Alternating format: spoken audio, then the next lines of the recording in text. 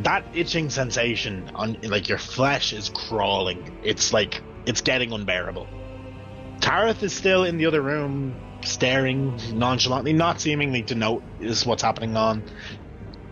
If you're trying to sleep, you've been tossing and turning in a cold sweat, unable to really drift off. Anytime you get comfortable, immediately it's, you know, it's like something is stabbing you. You feel your muscles ache.